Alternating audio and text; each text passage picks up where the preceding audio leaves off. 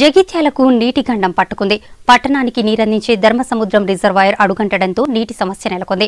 మరోవైపు మిషన్ భగీరథ నీరు కూడా సక్రమంగా రాకపోవడంతో ప్రజలు నీటి కోసం అల్లాడుతున్నారు. వర్షాకాలం ప్రారంభమైన చినుకు జాడ లేకపోవడంతో ప్రజలు ఆందోళన వ్యక్తం చేస్తున్నారు.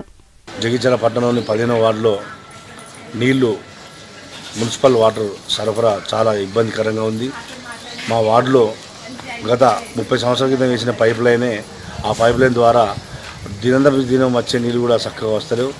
అవి చన్నగా రావడంతో ప్రతి కుటుంబానికి 4 బిందెలు 3 బిందెలు తప్ప నీళ్లు స్నానాలకు కానీ ఇబ్బంది. ఒక కుటుంబానికి సంబంధించిన వాటర్ రావడం లేదు.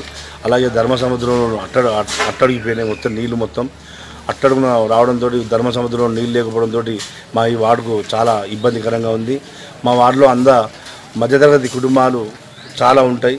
వారికి బోర్ వేసుకునే అంత స్తోమత లేక ఈ మున్సిపల్ వాటర్ మీదనే ఆధారపడి బతుకుతున్న జనం మా వాడగడ జనం.